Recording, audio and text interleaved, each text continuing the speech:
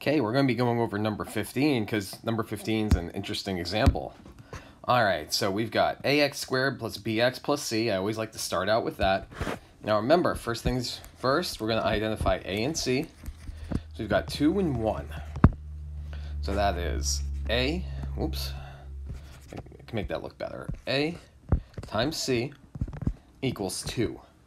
Now I need factors of 2 that are going to add up to b, which in this case b equals positive 7. Let's see what we can do here. I'm going to make my little t-chart. Let's think of factors of positive 2. 1 times 2. All right, if I add those up, I get 3. And that's it. Can't think of anything else. I don't know about you guys. I cannot think of any other integers that I can multiply to get an answer of positive 2.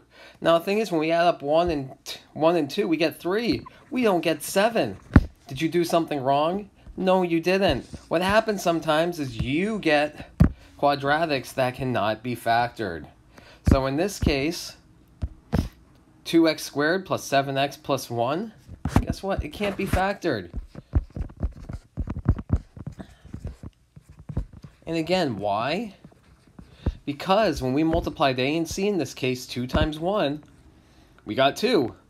We couldn't find any factors of 2 that would add up to b here. Remember, b is that 7, that coefficient right here. We could not find any factors of 2 and 1 that added up to 7. If that's the case, then guess what? You have an expression that cannot be factored, which happens. So don't be intimidated if you see something like this happen. If you're racking your brain for factors, get them. They're not adding up to b. That does not necessarily mean you did anything wrong. It just means that it might